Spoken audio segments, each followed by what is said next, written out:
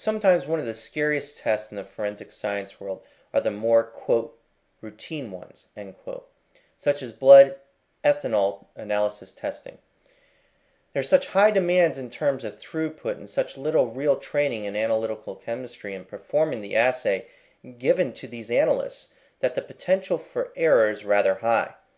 There's also the chance of, quote, over-reporting, end quote. And what I mean by that is taking the data and presenting the result as free from false positive and or free from any error whatsoever.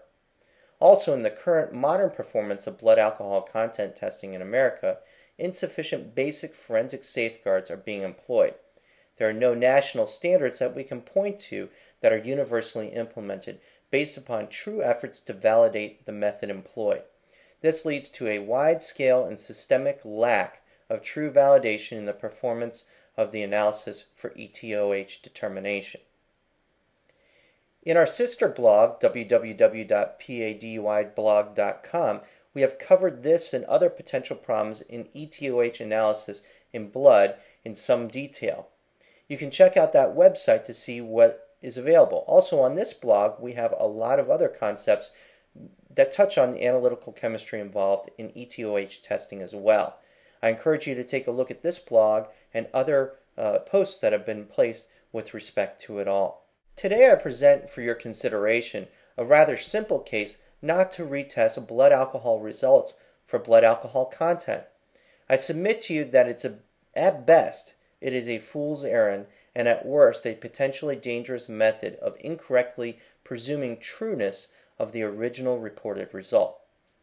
Here's what happens in real life with blood alcohol content analysis. The laboratory at the government's request performs some form of testing, correctly or not, and it is reported out to the accused through his or her counsel. Oftentimes it's a simple one-sentence testimonial assertion such as, quote, item 1.1, open parentheses, gray tube top, close parentheses, was analyzed using headspace gas chromatography with flame ionization detector and was found to have contained within it 0.165 grams percent of alcohol, period, end quote. That's all we get. Infrequently there is data to support such a testimonial assertion. We get a single piece of paper, much like the one that's pictured on the blog site. Most criminal defense attorneys perform malpractice and simply accept that sentence as gospel truth.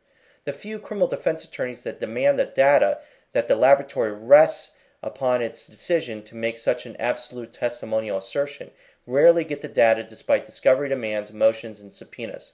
They become frustrated. They decide to send the second tube that is collected or the remaining aliquots of the first tube to another independent laboratory for reanalysis for blood alcohol content. As an aside, it is hoped for that prior to doing so, defense counsel has obtained a protective order, otherwise absent some statute, then the results of the retest might be discoverable or subject to a subpoena. I suggest that doing a retest for blood alcohol content is not best. This is for several reasons. First, as mentioned above and before, any potential result in a retest absent some statute might be discoverable or subject to a subpoena. So therefore you're fighting two labs, one of which you invited in this particular case, and defending against two labs that are not related is very difficult, and especially if it's one that you thought was good enough to send the sample to. Second, any test that is performed is only as good as the sample. Even if the laboratory does the mythical perfect analysis, if the sample is not representative of the true conditions of the whole, then the reported result can never be correct. Put more simply, garbage in equals garbage out. That's a basic principle. It is the difference between endogenous, that which is the client's fault for having consumed alcohol and existed in the tube at the time of collection and is representative of the whole, versus exogenous, that which is from outside of the natural organic state, ETOH production.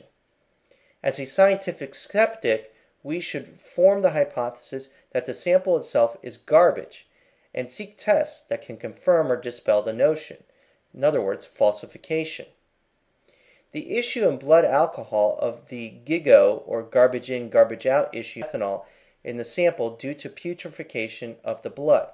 For a basic explanation, please see the www.paduyblog.com post entitled what Pac-Man and the inflated and incorrect blood alcohol content results have in common.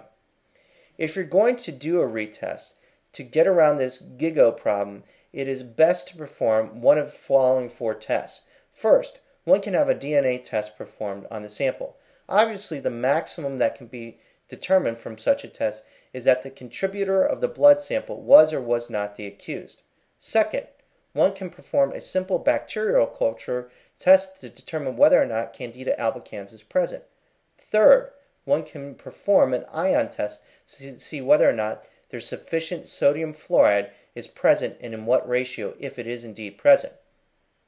Fourth, and I suggest that it is the best thing to do, is a simple and inexpensive blood glucose determination. If the blood glucose level is abnormally low and the accused presents with no medical history to explain the apparent hypoglycemia, then one can infer neoformation due to putrefaction. This, of course, would be an indirect test, but nevertheless a logical inference to be drawn from the data. This is especially so if you have other pharmacological data, such as a drinking history, that conflicts with the reported and expected result.